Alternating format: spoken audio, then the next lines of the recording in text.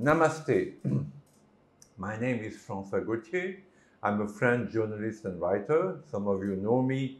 I live in India and I've been writing in India for many newspapers and magazines like Indian Express or First Post now, Hindustan Time in the old times. I've written many books also. My latest book in English is an entirely new history of India, which is published by Garuda Books and rewrites the entire Indian history. Today I want to talk about the French riots. I'm a Frenchman and there are extremely violent riots that are happening at this very moment, riots that look more like an insurrection, like a takeover of a country. Now there are three aspects to this riot and I want to dwell on these three aspects because many people do not understand the reason of these riots. The first, of course, is violence. Because of the death of a young Muslim gentleman of 17 called Nahe in France last Tuesday. This boy was known to the police.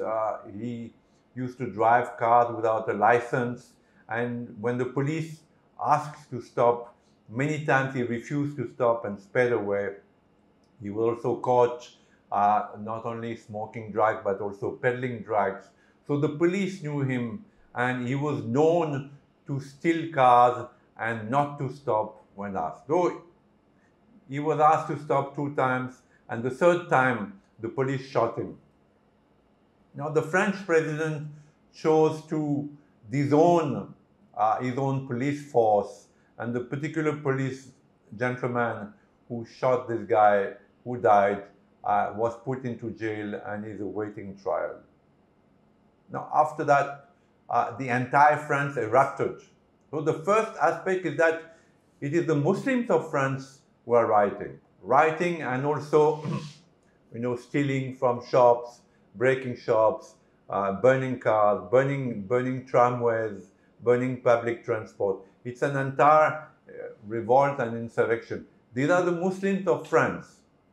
A few white Frenchmen might have joined them because they're extreme left or they're sympathetic to the cause, but mostly this is happening with the Muslims of France. Not only the French Muslims, but the immigrants that France has accepted in the last 2-3 years. So the first aspect is this violence is the handwork of Muslims. The second aspect is that, of course, there is anger among these Muslims. You see these Muslim French today who have French nationality and are educated, are the great-grandsons of cheap labor that France imported from African countries, North African countries. And this labor, of course, were not paid well and were not treated well. When I was a kid, we used to call them Biko. Biko is a very negative name for Arabs.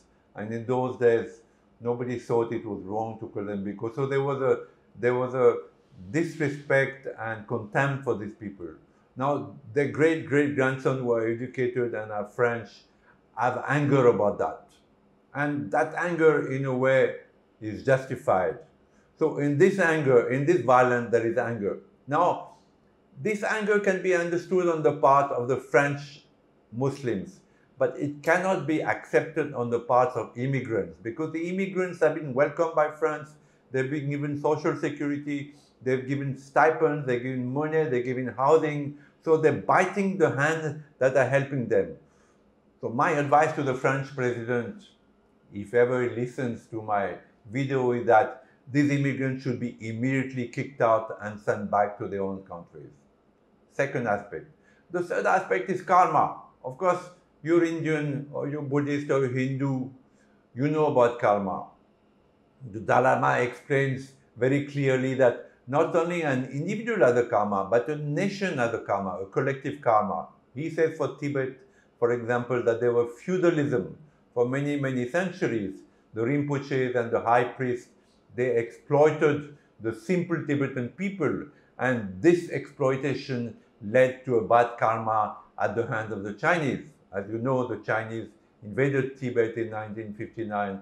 They're still holding Tibet, and the Dalai Lama and his followers had to flee and take refuge in India. So this is the karma of a nation. In the same way, France colonized ruthlessly and exploited North African countries, particularly Algeria, Tunisia, and other countries like that. And today they're paying for that karma. In the same way that the white Americans exploited slaves, the black slaves from Africa, and today these black people, the great-great-grandson, are turning against the white Americans. And there is a justification. We have to accept that karma has to be lived. So France is also living that karma and paying for that karma. Now it is said that the karma can be burnt when you suffer, and France is suffering at the moment. They're burning that karma. Eventually that karma will be burnt out and wiped out, and that karma will be gone. So it's important when you look at the riots in France that you see these three aspects. The violence, which is inexcusable, it is unforgivable, especially on the part of immigrants, and the French government should clamp down severely on this violence. Two, the fact that there's a spirit of vengeance in the great-great-grandsons of people who have been exploited by the French. And the third, that there's a karma being played, the karma of France having colonized and exploited ruthlessly and shamelessly these North African nations, and today France is paying for this karma. So let us look at all this from a holistic point of view, and then we get the correct picture. Namaste.